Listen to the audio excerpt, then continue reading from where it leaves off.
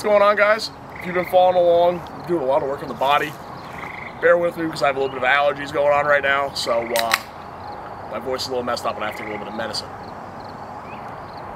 But we've been working on the body. We got the sound ender on, we got the paint on the underside, seam sealer on the underside, all that good jazz, and then the bed liner over the top, and I'm very happy with how that came out.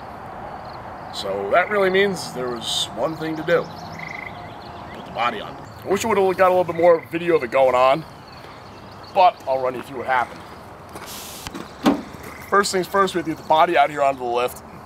Just pulled it out with the quad, really, it wasn't that bad. Not a lot of weight on it. Got it up, got the rotisserie out. We're able to pull down the diesel chassis and plop it under. The firewall needed a little of percussive persuasion to fit the turbo. We beat the shit out of it with hammers to make the turbo fit in the downpipe. But we got it fitting. All the Part 15 stayed on due to the sandblasting, and I'm in awe at the size of the lad.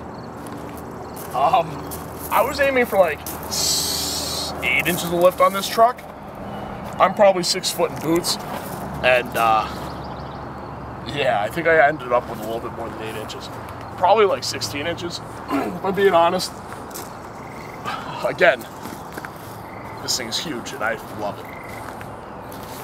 So, plop the body on. Body mounts are going in. Really, it's just still bare cab on the inside here. But it went down pretty easily. Need some cleaning on the doors. Just general cleaning all around. It's been getting kind of dirty out here. But we're still closed, guys. This front fender is just loosely laid on. I got like 2 bolts in it. But I just wanted to see how it looked. And, you know, I'm happy, hoping you guys are looking forward to seeing how it looks too. Alright, guys. I hope you enjoyed the video. Thank you for watching.